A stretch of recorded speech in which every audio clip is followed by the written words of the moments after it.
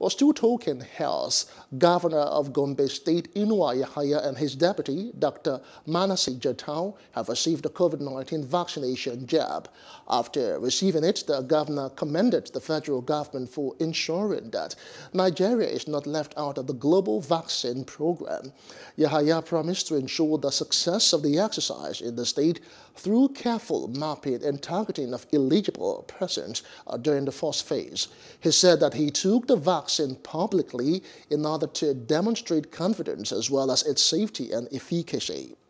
Hello, hope you enjoyed the news. Please do subscribe to our YouTube channel and don't forget to hit the notification button so you get notified about fresh news updates.